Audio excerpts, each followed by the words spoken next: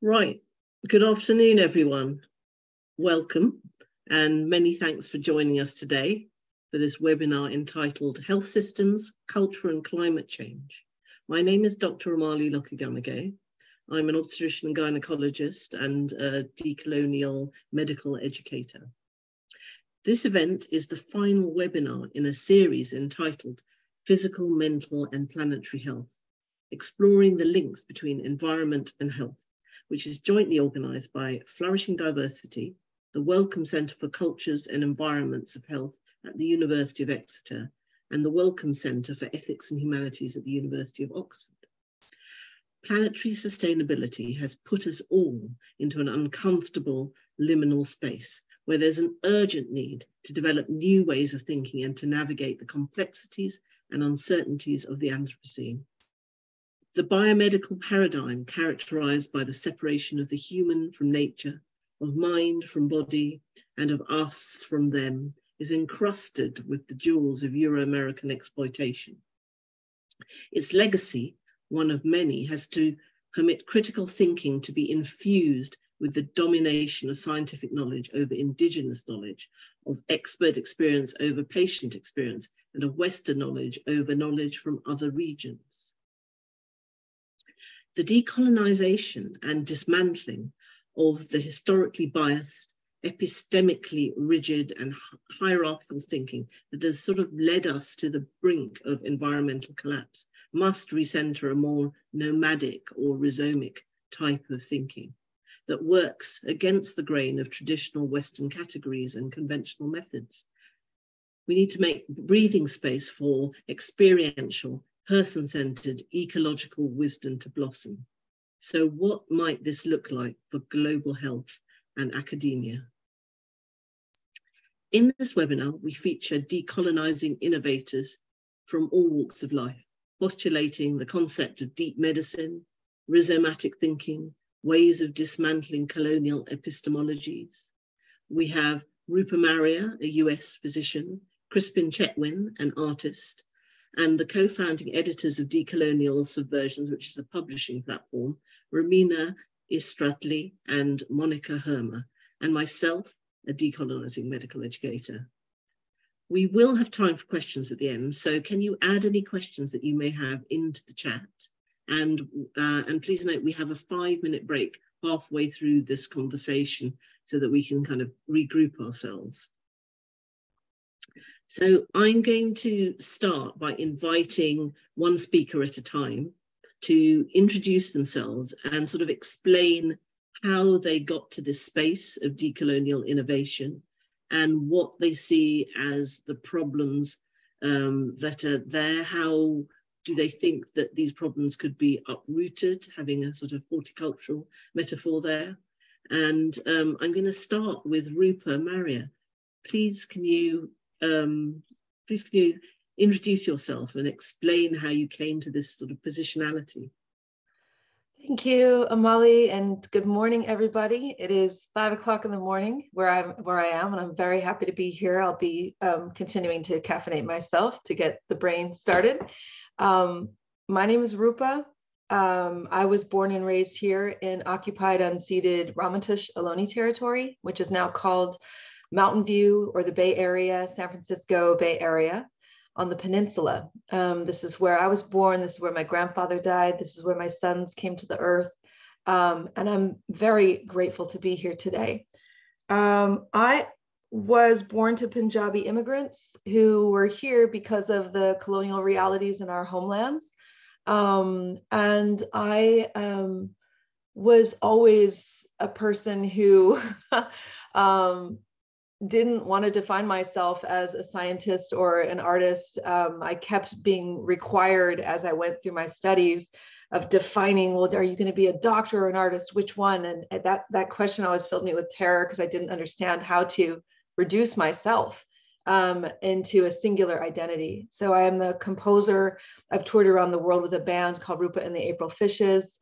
We've traveled in 29 countries over the last 15 years, produced a lot of albums, and I would use my music as a way to investigate dynamics of how social structures were impacting people's health. And if I went with a clipboard and my stethoscope, probably wouldn't have had the kinds of experiences I did when I went with my guitar and my ragtag group of musicians. And so when we'd go to these communities around the world and share our music, it would open the door to all sorts of conversations. But I really got interested, going in between, and I should say my whole experience as a physician artist. I majored in political theater and molecular biology. I ended up going through my residency training as a part-time on a path for people having babies. And they said they couldn't discriminate about who used this path. So I'm like, oh, great. So my songs will be babies. And so then I went, 2 months in the hospital, 2 months on the road. And I did that 2-month thing throughout residency. And then on to my training, they invited me at UCSF to continue this path. So it was 15 years of really beautiful inquiry of sound and experience and what I was noticing. But it was really when people in my community started being shot by police for the crime of being Black and brown in a neighborhood where, the wealthy tech elite wanted to take over and now is thankfully leaving. And people are decrying the collapse of San Francisco. It's just turned into this terrible place. Not understanding the impact of their presence in throwing everyone on the street so that they could have our homes.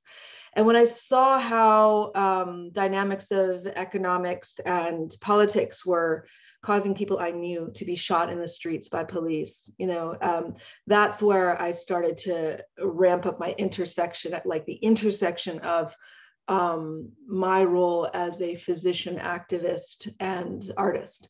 They started to intersect directly. And I started to understand the body as a place of almost like a map of what the ills we were seeing as doctors in the hospital, what I was witnessing. So I continue to practice medicine. I'm going to the hospital in a couple hours. I practice in the hospital a few days a month.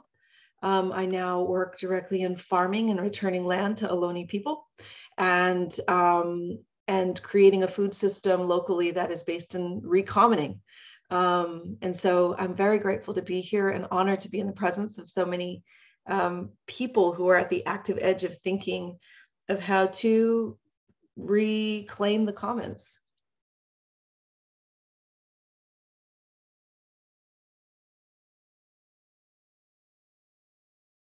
We can't hear you, Amali. Yeah, everyone's on mute. Thanks. Yeah, sorry. It's these funny screens. I'm having multiple screens today. That's just a wonderful introduction, Rupa. I'd like to now introduce Crispin Chetwynd, an artist. Hi, I'm Crispin. Thank you, Rupa. That was really amazing. I'm trying to find some credentials here, but my academic area was a long time ago, and I did work on.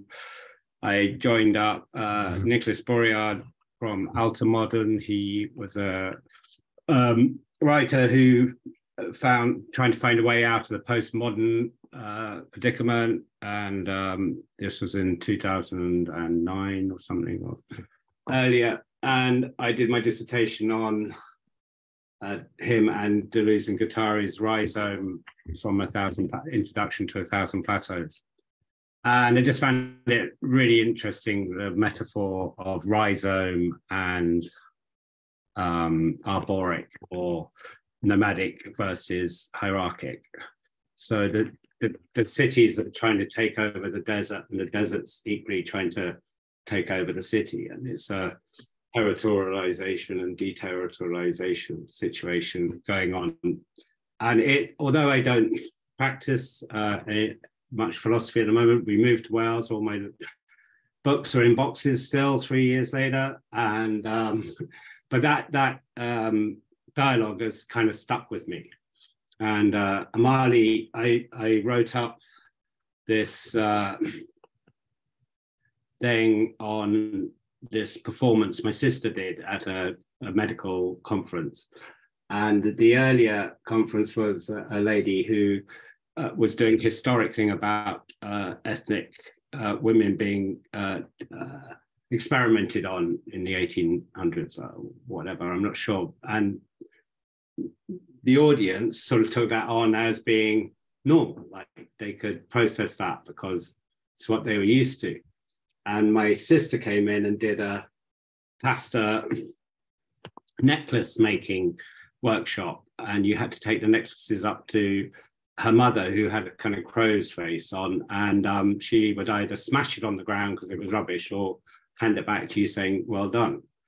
And at the end, the people in the audience, the faculty, whoever, they were just so outraged, and it's kind of blew my mind a bit. And Amali had put this thing together for this very purpose. So it took a few days, but we realized that actually it had done exactly what it said on the tin.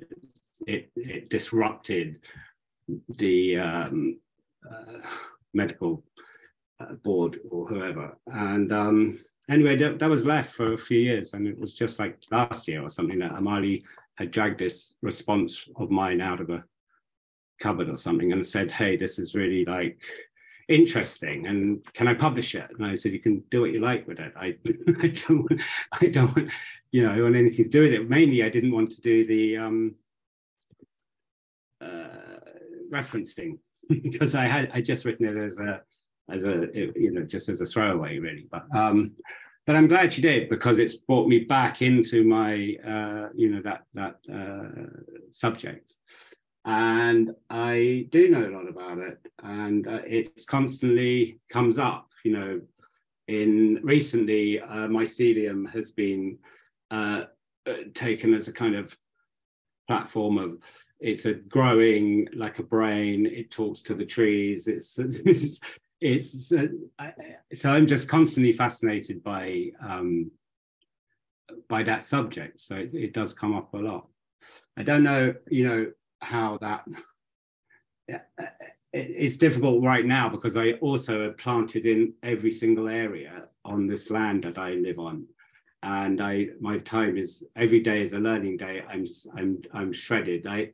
We had 2 alpaca babies yesterday. I was shearing alpacas the day before. I'm digging up weeds today, and I'm exhausted. You know, so this is like, I've never done a Zoom chat before. So this is, I purposefully made no attempt to revise this morning. I tried to relax and just see where it went. So that's where I'm at. That's great, Crispin. I have to say that it was actually a paper by another great decolonizing doctor called Ijeoma Nodun-Okpara, who wrote a paper called It's Time to Decolonize the Decolonizing Movement, which is all about how the decolonizing movement is trying to shoehorn people into the very structures of hierarchical thought.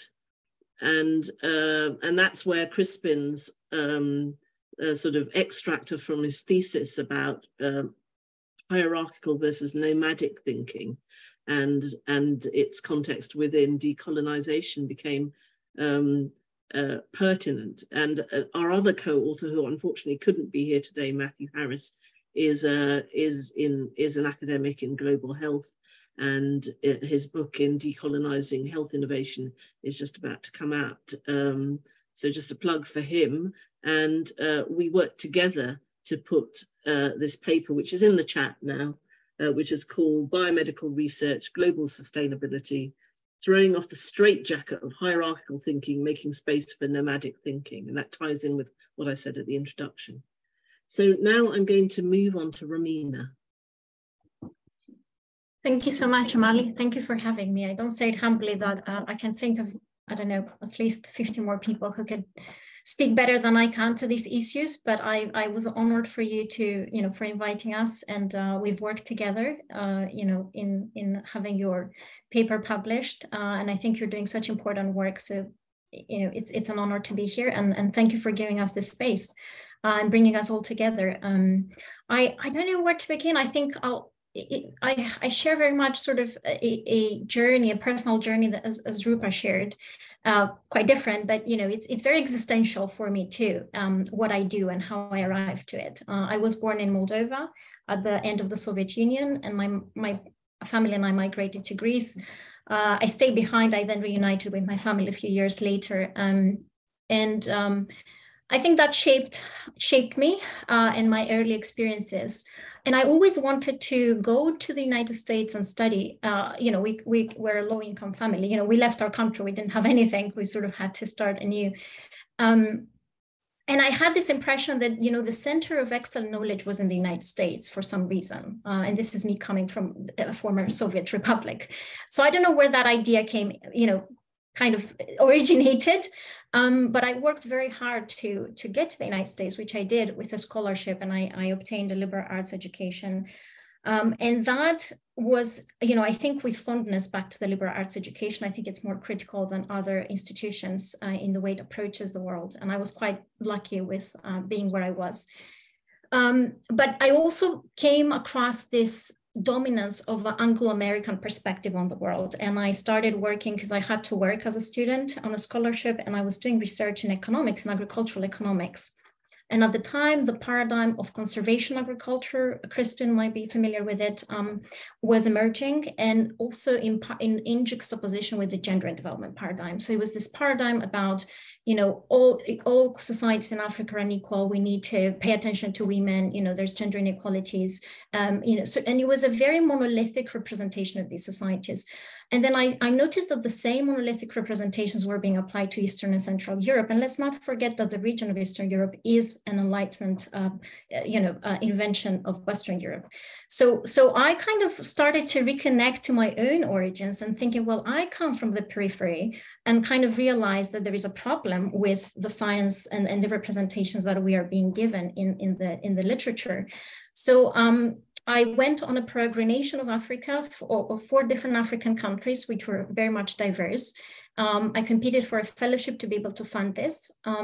And I went for a year in 4 different African countries to sort of speak to farmers, men and women, to hear their own realities and their own voices and perspectives. And I think I went through 60 villages at the time. I was 21 years old, a bit crazy. And I said, you know what, I need to discover what's going on in the world on my own. And of course, I only saw, a tiny bit, but everyone was so, how can I say, welcoming and real, and realities were so much more nuanced and complex, and not monolithic than what was being presented. And then, I sort of had a crisis. I said, I'm not going back to education. I locked myself in a room for a year, and I read a book. I can't remember, it was by a Japanese author, on how to grow plants in the desert, because I was, I was determined to go back to the desert and grow plants.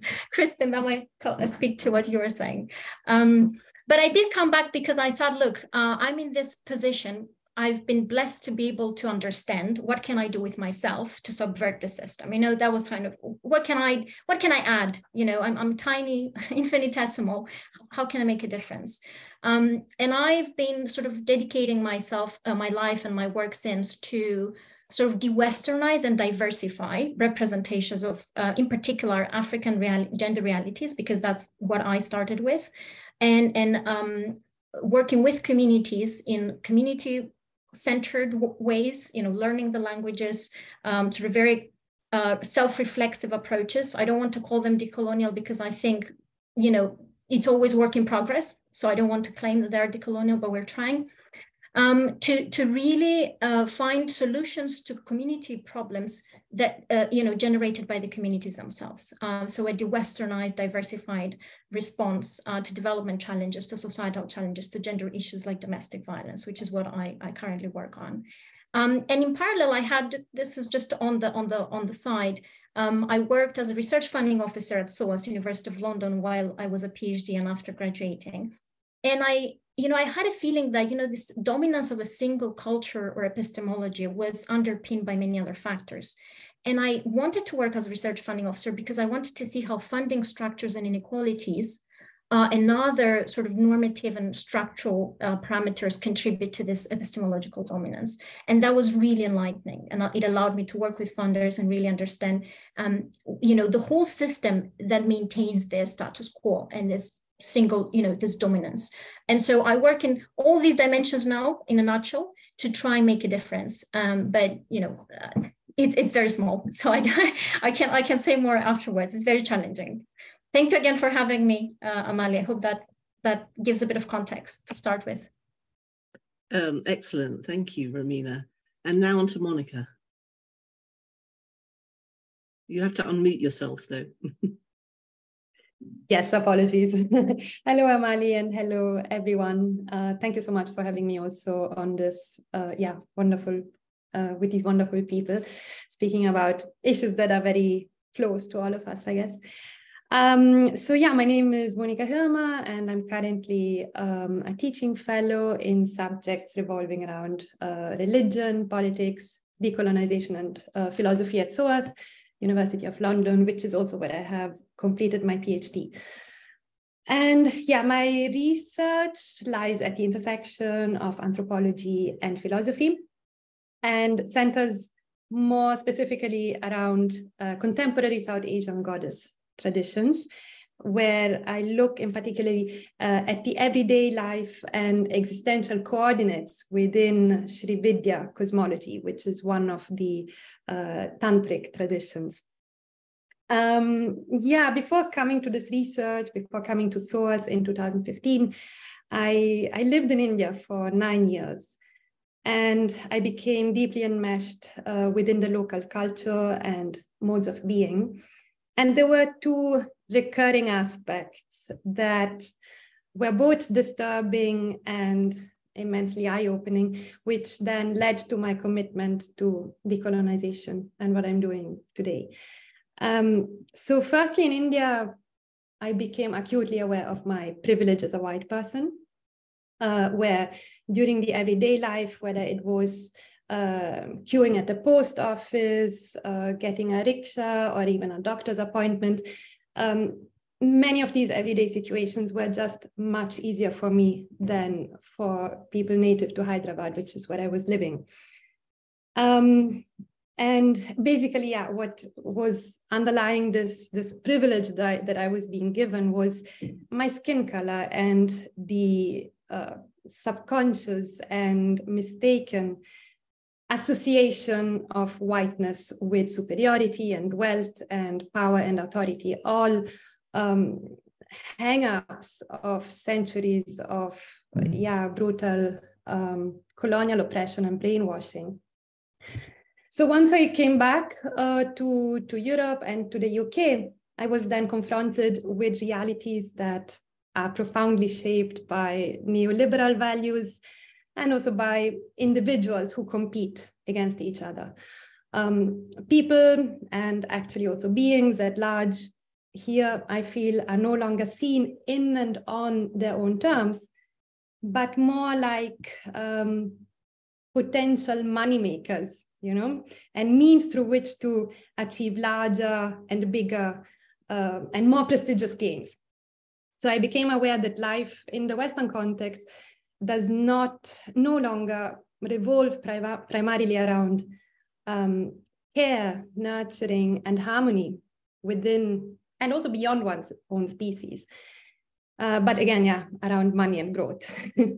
And these are ultimately the same values that drove the exploitation of colonies, right?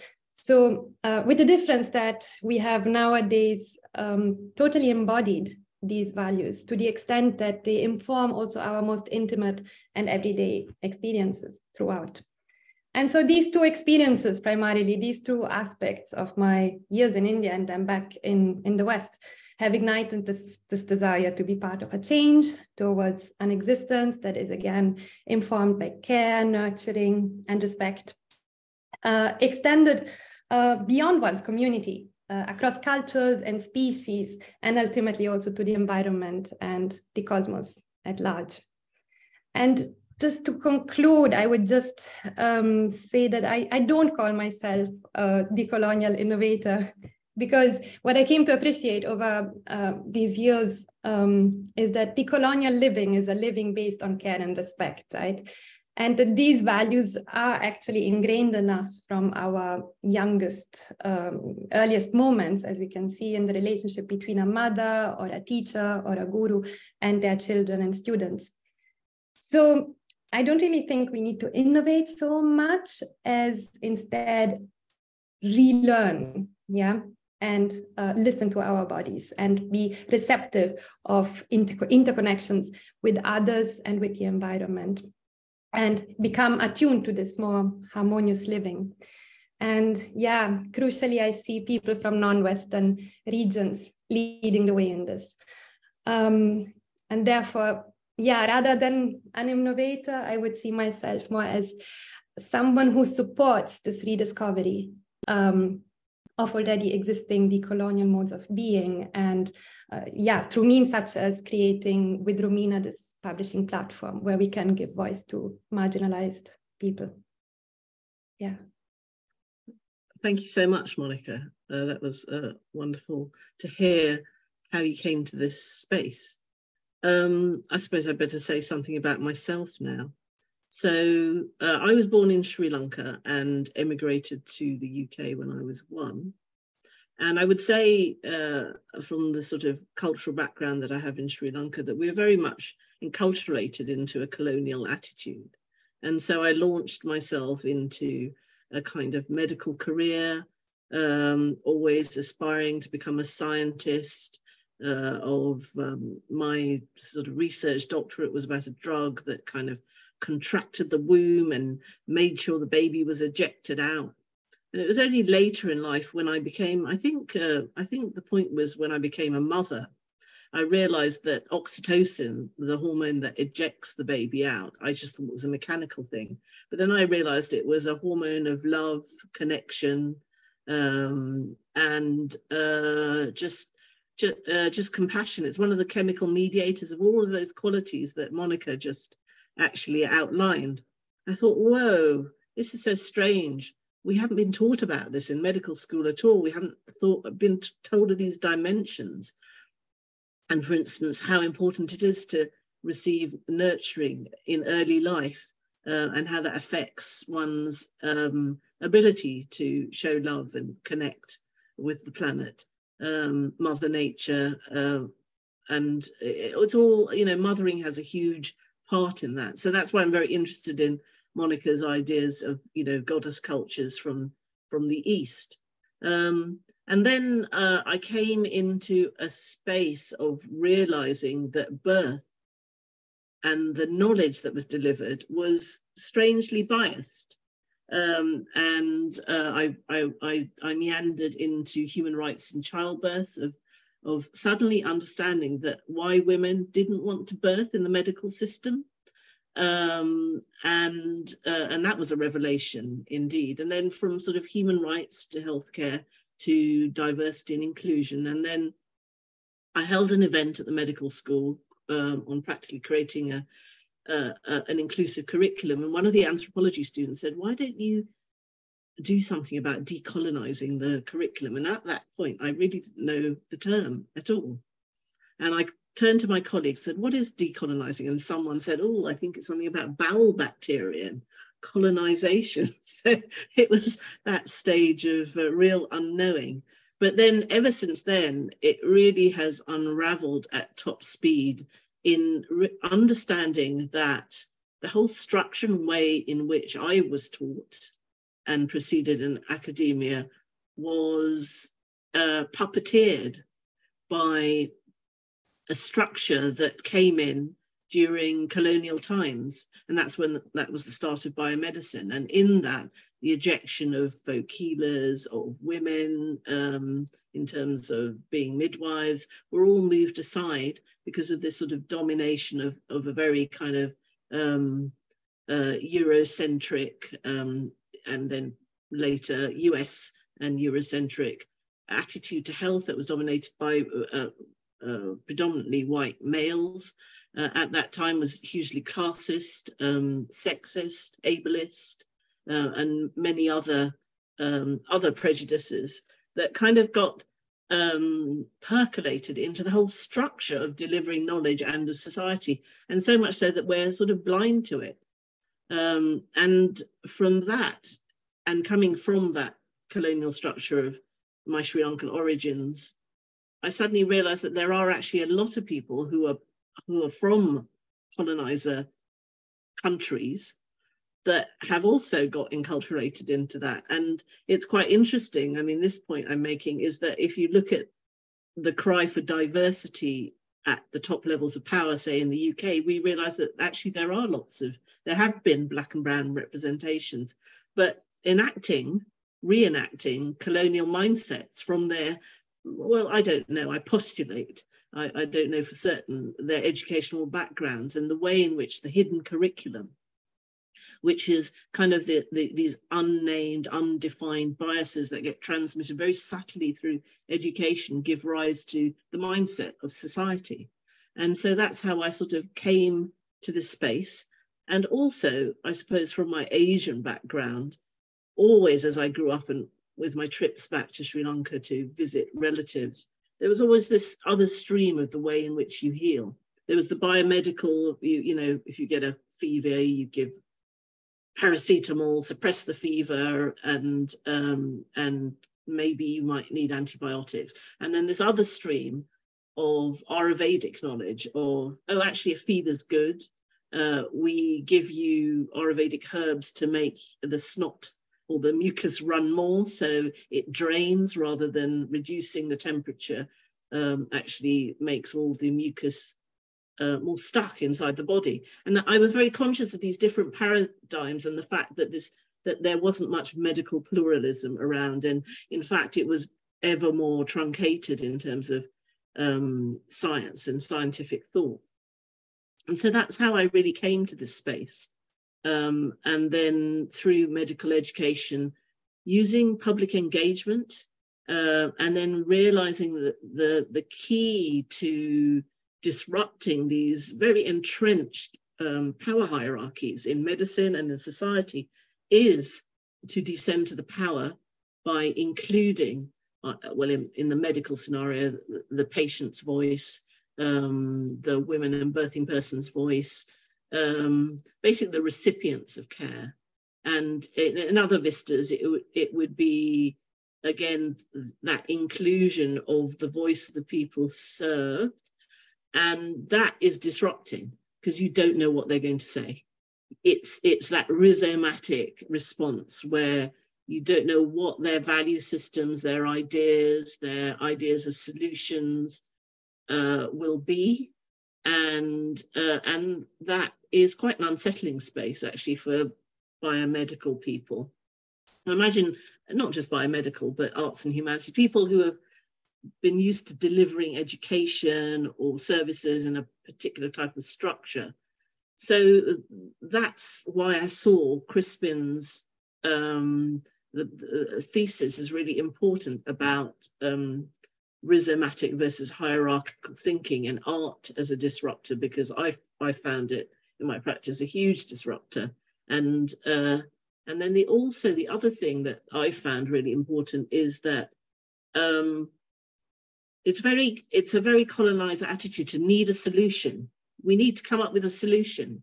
We need to think our way through the problem and come up with a solution. But actually, it's all of this sort of hierarchical thinking that's got us into this sticky place of the Anthropocene, of man's damaging effect on the biosphere, of the non-reciprocal relationship with nature. And so we've got to have a space for just new ways of thinking. And when you have produced new ways of thinking, there's a whole toing and froing, territorialization, Crispin alluded to it. And it's all right to not know the answer for a while. It's all right to actually writhe around and think, oh, it's very uncomfortable, I'm not quite sure what to do. It's actually very good for you to do that. So anyway, that's how I came to this space. I am conscious, though, that Crispin could have elaborated on Deleuze and Guattari, and Rupa could have elaborated more on her concept of deep medicine. We've got about 10 minutes until a break. I was just wondering whether you could perhaps, Rupa, go into your concept of deep medicine. Sure. Thank you so much. What a beautiful group of people. I wish we were in the same space together. I can't wait to be one day, maybe down on a farm, learning how to compost, or sitting and looking at the at the mycorrhizal fungi in the soil. And sorry to not say that in the proper Greek way, but maybe you can teach us, Romina. But deep medicine is a concept that Raj Patel and I really expounded in our book, Inflamed, where we looked at how the health of our bodies, the societies we live in, and the planet itself are inflamed because of the ways of thinking that we have been inherited through Western colonial capitalist arrangements of power. And as a physician, we don't learn that people are the rising rates of diabetes, rising rates of heart disease, cancer, all the things I see on a day-to-day basis as a hospital medicine doctor. We don't learn that those things are actually being generated by the exposures that people have on a day-to-day basis, the cumulative exposures. And by exposures, I mean the ways in which society and the environment have been constructed through dynamics of power over the last 600 years, leading to the destruction of ecosystems, leading to air pollution, leading to the violating of rights, the over-policing of especially Black bodies here in the United States, but Black and Brown people, Indigenous peoples around the world. And so, for us, deep medicine is taking the term from deep ecology. So instead of centering the human ecosystems as making sense or being beneficial to humans, that it's beneficial unto itself, that things are thriving above and beyond their human-centric qualities. We see deep medicine as the thriving or the health of systems.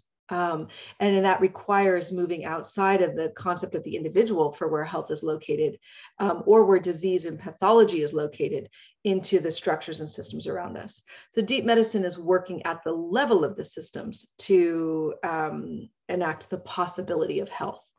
And so that has been actually a very helpful framing for me in practice as well as a physician, and makes me understand that the work that I do in the hospital when I'm working and engaging on an individual level with a patient that is coming from, whose illness is impacted by these structures of oppression, that political education and offering an understanding of why somebody is sick, that is above and beyond the logic of the individual, is actually quite healing. And this is part of the work of the Black Panthers Party, and the ways in which they confronted, let's say, the opiate use disorder with acupuncture, massage, acts of care. This is also the Young Lords, combined with political education, so that people are understanding, why are we in this state? Why are we sick in this way? And it does definitely subvert the biomedical reductionist model, because when you look at the burden of chronic inflammatory disease, which is the diseases of Western industrialized societies, these diseases, it is more, your sum of your lifetime exposures is more predictive of the onset of these diseases than your genome. But what we're taught in Western medicine is that, you have a genetic predisposition to this. Oh, lupus, you have a genetic predisposition to this. And we're not taught that actually this person's coming from a set of exposures that will make it unbelievably impossible to avoid. So when we're thinking about diabetes and your physician is talking to you about diet and exercise, and that's all they're talking about, they're not talking about getting involved in dismantling the structures of capitalism. It becomes a form of medical gaslighting, where you're situating the responsibility of the illness on the person as opposed to on the structures that are actually driving the illnesses, and at the same time, the destruction of the earth. But when I think of deep medicine, it also involves, planetary health. And Crispin, you were talking about territoriality, and I haven't written a song since the pandemic started. I don't tend to write music when I'm grieving, and I'm actively grieving the loss of millions of people from the earth right now. As everyone has moved on from the pandemic, one of my patients just got exposed to COVID from their roommate in the same room in the hospital. And the woman came in yesterday in the emergency room and she says, "Oh, I have back pain and I'm short of breath." And I turned out to be COVID positive. And I said, "Yes, those are symptoms of COVID." And she said, "I have COVID? Like, this is COVID?" And so there's this disconnect with the narratives that we're telling about the pandemic, about the virus, and the actual experience, the lived experience, and the experience of the virus itself. But I was thinking about not writing music for a while and wondering, okay, I'm grieving, I'm not writing music. In California, where I live, there is a lake that is reasserting herself right now. It was called Lake Tulare. She has an ancient name. It's the largest freshwater lake west of the Mississippi that was drained by colonizers once they extirpated the beaver, killed off the wildlife, murdered the indigenous people and relocated them. They drained this basin. And this central California valley is like the Serengeti. It's a huge flood basin. It's an amazing wetland, but it's all been drained and the topsoils have been abused by the chemical warfare of industrial agriculture as we make almonds and pistachios for the world. And with this record rains we've had and snowpack in the Sierra, this lake has come back. And it has been the most inspiring thing for me to see a lake come back. And I told my kids, I'm like, let's go there and just watch the snow melt. Like, that's like the most exciting thing to me, because we're seeing the water reclaim herself and sink these toxic farms, flushing the land and reasserting herself. So right now, and the snow hasn't even melted, it's 233% the snowpack that we usually get. Right now, the lake is larger than the size of one of our largest lakes, Lake Tahoe, and the snow hasn't even really started to melt. So it's a glorious, beautiful experience as an artist, thinker, person, to understand that's the deep medicine of the earth acting upon her own self. Reclaiming herself. That's land back right there. She's just taking it back. And it's been a beautiful thing to start to hear melodies and start to hear the richness of that story of this water coming back. It's been very inspiring. I don't know if I answered your question. Thank you, Rupa. I've got a few questions, but we're going into a 5-minute break very shortly. But I suppose just a kind of a sneak peek. The questions I wanted to ask of Crispin was more on rhizomatic versus arboraic thought and about art in the space of science. And I wanted to ask Monica a bit more about the inclusion of medical pluralism and ecological health, as it were, from those health traditions that want to balance the body rather than control the body. And I wanted to ask Romina about the creation of this platform, Decolonial Subversions, which it has many, many types of object placed within it, and about sort of dismantling epistemology. But I think we'll come back to that after the break. So I think we'll have 5 minutes break, which will take us to about 13:51, just for a comfort break now. Is that okay, everyone? All right, thank you. We'll be back.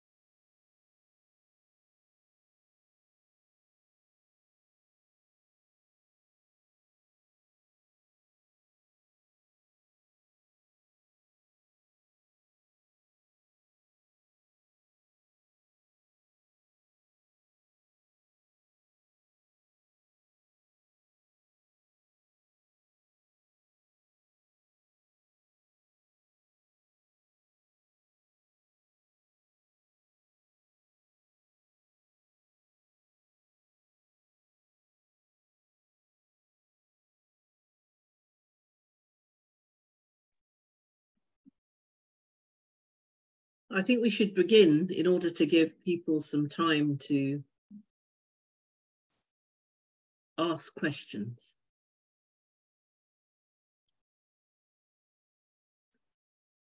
Hello, everyone. Welcome back. Hope you're refreshed and rested. So I'm going to ask those questions that I kind of floated before the break. So Crispin, could you kind of delve a bit more deeply into disrupting biomedical spaces, or even ecological spaces, or just academic spaces, and how that can benefit, and any kind of parallels between the rhizome and arboric knowledge dismantling? I'll try. You have to bear with me. So at university, they said that Nicholas Boryard, what he was saying was that there's no point, or in fact, the whole university was saying, is that there's no point in reproducing old artworks. It's been done before, and the postmodern dilemma is that everything's been done. So how do you move on? How do you progress? And Nicholas Boryard's used the rhizome as a sort of metaphor. He said you have to act like a DJ and present work, take what there is, what's already been, and present it in a different way. And what was interesting with the performance my sister did was that it did disrupt. Shall we just name her? Wants to Chetwin Yes. at the moment. But anyway, she what they're saying in the art sense to get out of postmodern condition is how to move on, and that could be applied, to anything really. So the trouble with Nicholas Boryard and Deleuze and Guattari is that they're actually three white Western Hemisphere males, but also they're French philosophers, notoriously complex. So really difficult to talk about, because the way that they write is in such a way that you can't, unless you're really fluent in it, you can't really regurgitate it too easily. But because I tell people about arboric and rhizomatic, and they've never really heard of either thing, and they're both as a metaphor. So the tree is like a family tree, if you like. It stems out, and it's a hierarchical system with roots that go into the ground, and a rhizome will diversify and spread and move in any direction. And with a rhizome, something comes up unexpectedly from the middle, like the milieu they talk about. And there's so much to sort of talk about. It's really difficult to try and push it into this space. But I want to say the orchid and the wasp, but that's quite a long story in itself. And it's just that the orchid and the wasp. The orchid wasp looks at the orchid and it sees it as a female reproduction system. So it territorializes and deterritorializes, and it's doing a job, but it's unexpected. So and someone else said, I don't know, when we were putting the paper together, someone said, embrace uncertainty. And the trouble with trying to disrupt hierarchical systems is that they're going to stamp on it. There's a lot of fear. They don't want it to happen. They want to hold on to what they got.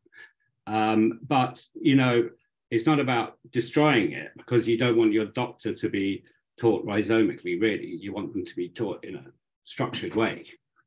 But to have people come in, and I think it's a social, this sort of thing, like a Zoom meeting, bringing people together, is rhizomic in a way, because it's a social interaction, not with any real, I don't know, you know, just sort of messy. But what it does is then you can, people who get involved with that, so let's say young nurses or doctors or somebody, if they have a social platform that's working, they can take responsibility in a different way. They can you know, take an interest and a responsibility from a non-hierarchical structure, and by doing that, yeah, they go on to be taught in a structured way that they already have a grounding in how to move, you know, how to move on. So all it is just it's a way to sort of change how things are done, I suppose. Yeah, I don't know. Yeah. I mean, it's really, Amalia, I can't tell you, I could read it and then talk about it, but it's like complex stuff. It is complex, and it is that the kind of rhizomatic thought allows complexity to unravel. And that's why, for instance, I have looked into cultural safety, which is an idea that stems from a Maori nurse educator, as and part of cultural safety is to include the voice of the people we serve, and for the people in the system to reflect on their power and their positionality and the power of the patient and all of those systems. And it involves co-production. And I suppose that's, in my way, from a medical point of view, that's a way of introducing that kind of somewhat anarchic but unpredictable input, where we need to sit and revisualize and perhaps go through an iterative process, and just be okay with not knowing for a moment in time, and let's see what evolves, because what has evolved so far from the structure is the Anthropocene, and so we just need we need a new tact, but we don't need a new tact that jumps off from the colonial thinking, and perhaps the rhizome is the way. But let me just move on to let me look at the time. Let me move on to Monica and what you might say to recentering other ways of thinking and other ways of being from your perspective. Okay, I'm unmuted. Yes. Yeah, I will take the cue from my work in anthropology and philosophy to then elaborate slightly on this. So first, when it comes to anthropology, many of us may know that its origins are very questionable now, because it, as the study of cultures, it often used to study rituals and customs of predominantly non-European people. And with this knowledge, then explorers could understand and then conquer and rule non-Western people with much more efficacy and all of this. So, of course, like, this aspect of anthropology has luckily changed since its origins. And nowadays, in many ways, I feel that anthropology is a discipline that can really help us to, in an ethical way, also interact with not only with other humans, but with everything around. Because there is no longer this assumption that categories of meaning can be translated in a one-to-one relationship across cultures, but there is this understanding that we need to also really look at the processes that underpin the formulation of categories of knowledge. And so, for example, questions that we can ask then are, what notions of the body underpin, for example, the idea that is prevalent in the West or in a medicalized society that only females can become mothers, right? And then on the other side, vice versa, we can also look at what types of bodily notions inform instead the idea that motherhood is not only tied to a specific gender. And this is what I could observe in like where I was working and living in a temple in South India, that motherhood, the concept of motherhood, was not only restricted to a biological paradigm, but also men and also women without children, biologically speaking, were addressed as amma, as mother. So we do see that the scientific positivistic paradigm is just one of many, right? So when we start at contextualizing and seeing the arbitrariness of certain narratives, that's when I think we can also start to look at the processes, that underpin, and the modes of being that underpin different worldviews, and thus gain an understanding and interaction. So, and this type of my experience there helped me also to really see again, the ethics of care, because everything in a way was revolving around motherhood. And so a whole new paradigm of knowledge and of existence was introduced to me, which was around care and respect and nurturing. And one thing that's underlying all of this is the acknowledgement of one's enmeshment with the environment. What is important is not so much where one comes from, one's blood descent or one's geographical region, but rather the relationships that one establishes continuously and that are generated and regenerated in the present. So this allows then to give precedence to relationships with people, with non-human animals, and with the environment and the cosmos at large. And I think that this, in a way, also helps us to really overcome the Anthropocene, which in my opinion, is really the center of where so many maladies of the current world come from. This understanding that we are what we generate and co-generate with existence at large. And so we can bring about, again, a non-anthropocentric and harmonious, respectful way of living. I just want to, I don't know if this seems a bit abstract, but maybe I can bring one little example from my field work, which I think is quite enlightening to show how relational modes of being, where the human is not central, can come to the fore. And so, I was working in this temple, which revolves around Tripura Sundari, who is a benevolent, erotic, and motherly goddess. And there was a girl, maybe 5 or 6 years old, who came to visit with her father, and she saw me working there. And so she saw my skin color and asked whether I was so pale because maybe I was a chicken whose feathers had been pulled out, you know? And then she was concerned if I was hurting. So while this may seem childish or naive, actually what we see here is that when I was a chicken or a human was secondary to the fact whether I was hurting, you know? And my skin color was also really secondary to other questions. And this type of care and concern is there also in the adults, in the priests and priestesses with whom I was living. So, for example, even for them, it was not, what is important is not the blood descent, but or the area where one comes from, but the relationships.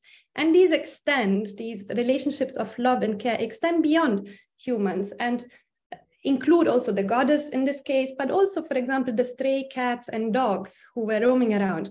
And these were, first of all, beings who may need some food, some shelter, or some company, or if they happen to have puppies, then they were in the first instance mothers, and only in the second instance, cats and dogs. So this non-anthropocentric worldview and mode of being, it's not abstract. We can actually put it into practice. And so, yeah, again, it's not that we have to innovate so much. We have to just be more careful at listening and looking to other paradigms, other narratives. We have to be welcoming what the environment and the cosmos and the goddess and other animals and other humans as well are telling us. So yeah, I want to just keep in mind this positive note, so that, because otherwise, yeah, in an anthropocentric and capitalist world, I think it's all quite dark, but I have been lucky enough to see non-anthropocentric and to live in a non-anthropocentric sphere. So I take inspiration from that in what I'm doing. I think you're muted, Amali. I think you're still muted. Okay, thank you very much, Monica. That was just very, very fascinating. I am going to go on to Romina, but I just want to leave enough time in the end for a fruitful discussion between audience and speaker.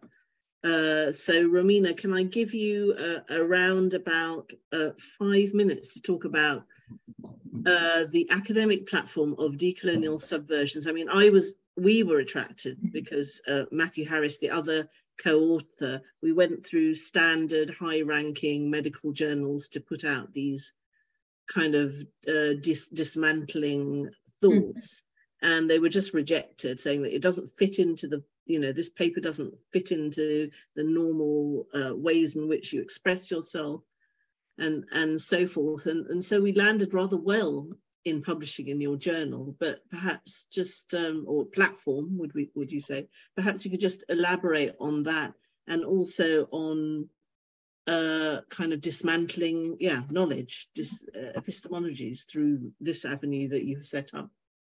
Happy to do that. I mean, this is a vision that sort of Monica and I arrived to collaboratively. So we have different perspectives we come to it from, but then we, I think, coalesce or converge in the vision and the direction we want to see this take. So I'm gonna just mention that it started with us, during our PhD years at SOAS, because we felt uncomfortable with our disciplines. We felt uncomfortable with our knowledge being locked in specialized journals. And we started editing the SOAS Journal of Postgraduate Research with Monica, and that had, it was so enriching, the anthropological research going on at the School of Oriental and African Studies, despite, the problematic origin of the institute, the study of languages and the study of cultural systems.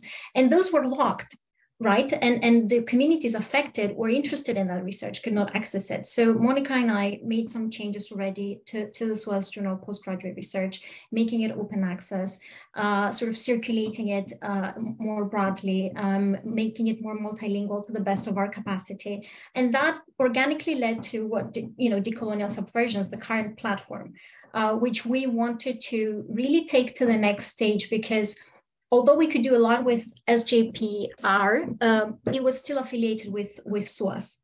And both Monica and I are very keen to be independent and autonomous to the best of our ability. We're still within the system, and we understand that, and that has limitations. But we didn't want the platform, this network of this very international network of friends and colleagues we've met in Ethiopia, myself, during my own anthropological research and years of living there, Monica in India, various other countries in Africa, Asia, Latin America, Eastern Europe. We have about 15 countries represented, and these are all colleagues we know and we've worked with and who believe in the same vision. And so we didn't want it to be affiliated with any one institution, because we wanted everyone to own it, for it to be decentralized, to be a collective effort, not associated with any one of us. And also to not become restricted by, the constraints that come with an institutional affiliation. And those could be ideological, structural constraints, and many other constraints. So we really thought hard. I mean, we thought very deeply of how to do this in a way that it could still remain unaffiliated to the best of our ability. And that creates challenges with funding, which we can come back to at the final question of how we dismantle the system. But ultimately, this responds to a number of trends and issues that we've seen in the current system, right? The dominance of Anglo-American epistemology, This obsession with theory as a telos in itself, or a tendency I've seen, and we've seen in academia, to sort of ascribe to a paradigm and operate in trends and ideologies, as if one cannot have, their own sort of independent thinking and needs to ascribe to a paradigm. That's those sort of norms, those hidden, unspoken norms within research and knowledge production. Including research practices, the way we engage with communities, extractionist practices, we've seen lack of reflexivity, but especially lack of self-awareness in research. So everything we do at Decolonial Subversion is very much centered on the role of the researcher, of the contributor, of whoever is speaking, could be an activist, could be a member of the public. We encourage everyone to be reflexive of who they are and where they speak from, and we don't hold this idea that anyone is a representative of any one community. Everyone speaks for themselves, to sort of validate every distinct voice that there is. Another trend, of course, is the disproportionate representation in global publications of non-Western societies, indigenous societies, marginalized voices. So we wanted to create a platform where everyone could publish in a form that they felt comfortable with, not just written form, but also acoustic or visual or artistic or film or poetry, whatever they felt that they needed to express their lived experience, which is not necessarily discursive or expressed in writing as we might be used to in this epistemology. And we wanted to do it in a way that people could contribute to that platform and share their knowledge wherever they might be in the world. So that they don't need to come to the center to learn English and write a book and become credible as academics and then make an argument that people will listen to, right? We wanted to validate everyone's voices and knowledge and experiences wherever they are, and not just academics, not just people who hold degrees, but anyone who has a lived experience to share with the rest. And of course, we also wanted to subvert the dominance of a single language, because we understand very well that one's worldview is expressed through language. And when you obfuscate multilingualism and linguistic diversity, you obfuscate different worldviews and concepts that might not be expressed within English, and most likely are not, as Monica's, I think, example showcased. And of course, the material and barriers that exist in publishing. And I refer, not just to the previous paradigm where, one had to subscribe to a journal to be able to access specialized research and publications, but also even under the open access paradigm where you have very high article processing costs, APCs as we know them. And the assumption here is that a funder or an institution will cover those for the researcher or the contributor or the author. But actually that entirely ignores that there is inequality across the world, and not every institution in the world has the ability and the funds to cover, APCs. And so, we wanted to create something that is free to use and overcomes the norms that we know make the current publishing and knowledge production publishing framework. It's in any language that people prefer to contribute in, that we can work with. We have to find reviewers in that language. We have to find translators or linguistic partners to help us with reviewing. Anything that we can do, we facilitate. We work on a case-by-case studies. I mean, it's really about being more, having a culture of care towards the contributors, not simply, extracting that knowledge and promoting and producing it for career building or, for the platform to become, more established. That's not really the aim of it. The aim is to create a space where anyone can come to and feel welcome. And it's been challenging. It hasn't been always easy. I think Monica and I can sort of can discuss that a bit further down this webinar, but it's been very important for us essentially to start to subvert all these norms, including in peer review, that tend to validate certain perspectives, certain formats of authorship more than others, and make everyone welcome, but also in a way that knowledge can be communicated and start subverting the Anglophone center.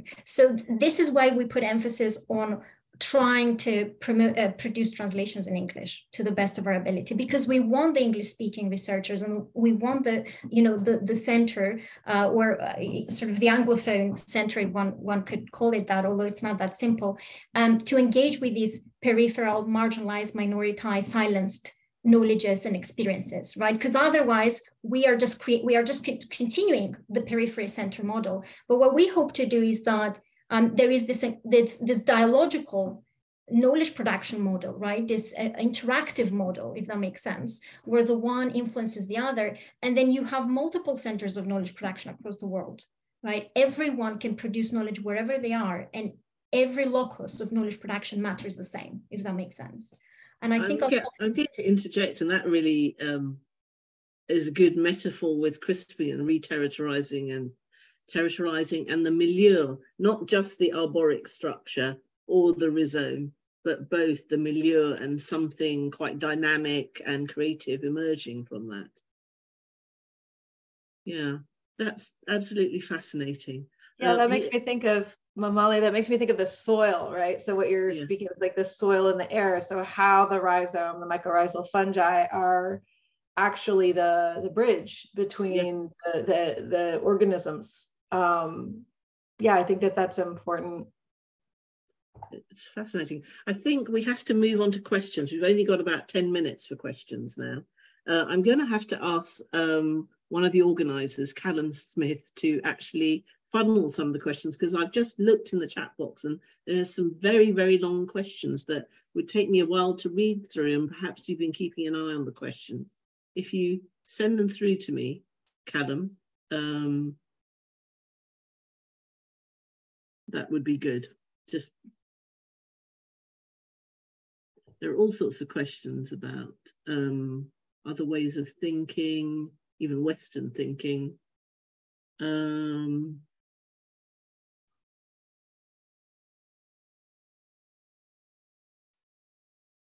You've all written such wonderful, complex questions. Let's see. Okay, there is one question here about cultural competence versus cultural safety. So I've got a positionality on that.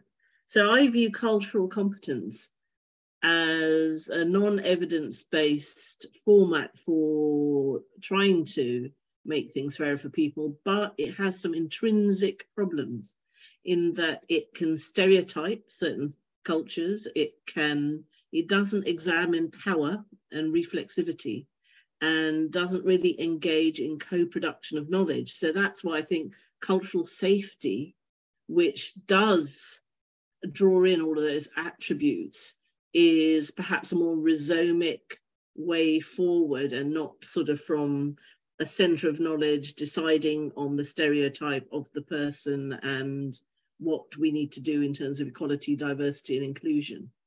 So that's my answer to that question. I need to find a question for some of the other, here we are, hang on 2 seconds.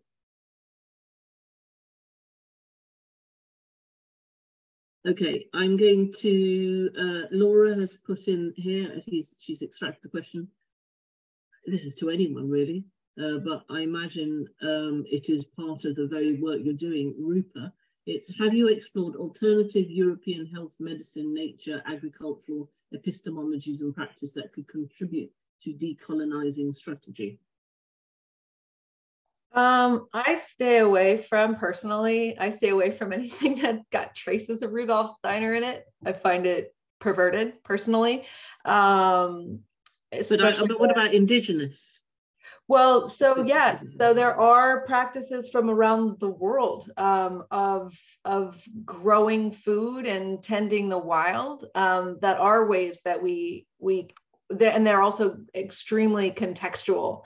So they're not something that can be copy pasted around the world. They're highly specific to the microbes in that soil, to the food cultures of the places, of the peoples. But I do think that reawakening our local and also our personal relationship to how we grow food how we interact with soil, how we understand our location on this beautiful planet, based on those, again, relationality. I'm just really struck by what Monica said. It's in my mind, because it is as a relationship to a specific place, specific entities that are there. So I'm, walking around where I live, and there's a great app called Seek, because this knowledge has been not transmitted to me, where it's by the California Academy of Sciences. You can just scan a plant and it will tell you who it is. And it will tell you, is it native or introduced? What are the qualities of the plant? All this information about the plant. Not any historical, relationships with the plant, but at least allowing you to identify who's there. And that's something that I think is like a ground zero place of understanding what bioregion are you in?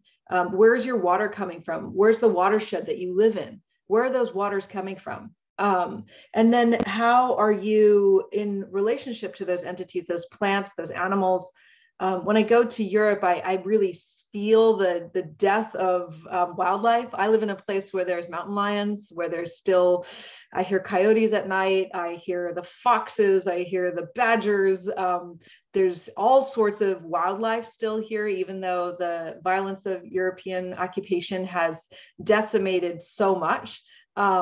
But what is it like to live in a space that has been so just so structured by the anthropocentric worldview that you don't have that wildness anymore? And why wildness? What do I mean? I mean, you don't have a space where humans are not centered and controlling of every aspect of things that make life happen.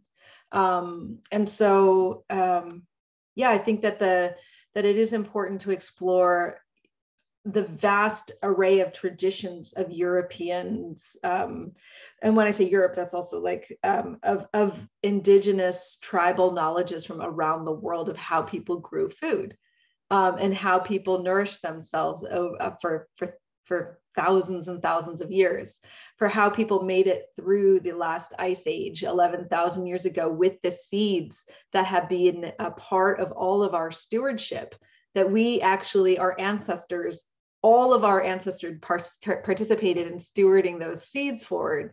So how do we reclaim the commons of our seeds? Because those don't belong to any corporate entity, they belong to all of us. So many humans around the world did that work, and animals participated in the work of keeping those lines alive. So I think that the work of reclaiming our tribal ancestral knowledges is critical, and starting to dismantle and dissolve concepts even of European, like these monolithic identities, French, these identities are, again, part of the world global economic order of nation state building for the same purposes as, European conquest and colonization. And the concept of India, right? Like, what is that? I don't identify myself as Indian, I identify myself as Punjabi. I'm from a specific bioregion that has a specific history and a food history. So I find like the earth, when I think of food and the work of food creation, like food participation with the plants and animals and beings to create food, I think of that is the active interface between my living and the earth's living. That is the space where I become earth, is through the ingestion of food. And so learning about the practices that kept people healthy and well where I am is a critical part of that reawakening for me, which means I'm spending a lot of time with California Native folks who still retain that knowledge, and how can we help support them in the work that they do. Thank you very much. I think we've only got time for one question. I'll throw it open to everyone. It's just sort of, you talked, Rupa, you alluded to farming practices. I suppose someone has alluded to, are there any thoughts on the planet, livestock production, chronic disease, malnutrition, just food production? Has anyone Would anyone like to answer that question?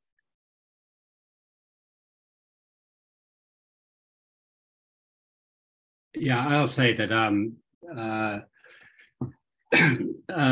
farming is, you know, like in the West is like a hierarchical system anyway. Genealogy, they've inbred, they've made cows produce more milk, and, you know, production economical. And in the East, it's you know, could be nomadic, where they're just taking a few cows and goats with them. So the countryside gets chopped up into quadrants, and, you know, it's all channeled into one direction to feed the masses. I mean, I'm a city boy. I lived in London 30 years, but no, I'm 61, 50 years. I don't know. I came here, and it's quite wild. And you know, I am fighting, you know, as it's the rhizome and the arborica metaphors of plants. You know, I'm in the countryside here, and it's a constant battle. You know, do I mow the lawn? Do I rewild? Or a tree falls down? Or you're constantly fighting nature. You know, it's growing all the time, especially this time of year, and making decisions about how to, you know, what best to do. You know, is a big subject. But I just wanted to bring in that, you know, it's still that territorializing and deterritorializing of the land, you know, and yeah, that's what I have to say about that. And there is that is a tension, isn't it? Yeah, Amali, yes. Can I just respond to that? Because I think that the way that I would see that, Crispin, is we're not fighting nature. We are nature. And that's the thing when I look at here in this area, when Europeans arrived here and they're like, wow, it's so lush and so beautiful. Let's get rid of all these brown people. They had nothing to do with it. But it was actually the people were actually the participants and the agents, one of many agents, including the grizzly bear and the tule elk and the antelope, who were participating in the pruning of the forest, the removal of the trees, the burning of the grasslands. These were managed systems. They've always been managed systems. And it wasn't till that mentality that, oh, that's nature and we're fighting her. We are nature. And that's when that is really ultimately, I see as a really important way of knowing that is critical to undo. And it comes up in our language all the time because we've been so inculcated in this idea of being at war with ourselves. That's great, and that hence Inflamed, and the title of your book. That was wonderfully eloquently put, Rupa, and I think a Flourishing Diversity and Exeter University and Oxford University Welcome Centres have been addressing that question in great detail in some of their other events and their webinars. So I would encourage people to definitely look at their archive. I'm going to draw this meeting to an end and found it enormously enriching. I've got a couple of last minute announcements. If you would like to watch the recordings of the previous webinars, please follow the link in the chat, okay? And the second thing is, so to please help the sort of the shaping of future events, please could you follow, could you give some feedback? And then again, that is in the chat, the link. And so thank you all for coming. It's been a tremendous session. I've enjoyed it enormously. And thank you again for hosting this webinar, Flourishing Diversity, the Welcome Centre at Exeter and the Welcome Centre at Oxford. Thank you, Amali. Thank you for having us. Thank you to all the organizing team and the speakers. It was great learning. Thank you so much. And to the audience for your patience. Thank you so much. Yes, thank you to the audience. I'm sorry we couldn't answer all of your questions, but we have run out of time. But I hope you enjoyed it, and I hope it sets up lots of rhizomic activities that are going to span out in unpredictable directions, all for the benefit of planetary health. Thank you, everyone. Goodbye. Bye, everyone. Thank you. Bye.